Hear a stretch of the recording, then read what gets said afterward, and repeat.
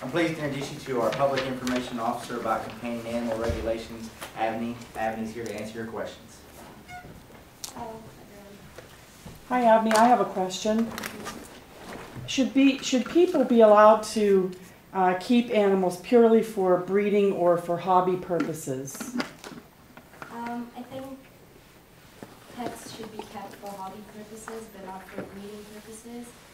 I think if you want to keep a pet for breeding purposes, it shouldn't be kept at your home. You should have a separate facility where there's enough space and enough resources for the animals to breed in a human way. I think in your home, I think it's very crowded, and I don't think the animal will be comfortable giving birth. Or You've seen my home, obviously.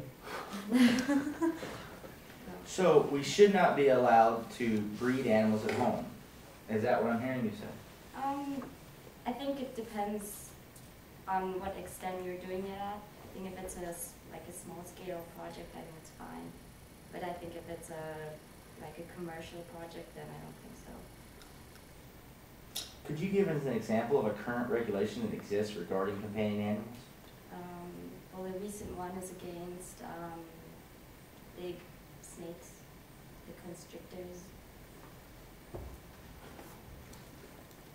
in Florida, I think, where people are buying these exotic snakes and they're causing threat to the neighborhoods and to the people around them as well.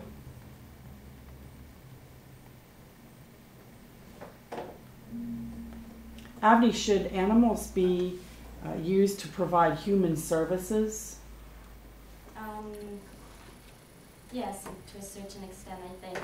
For example, dogs are very helpful. They can lead blind people. Thank you. Appreciate that.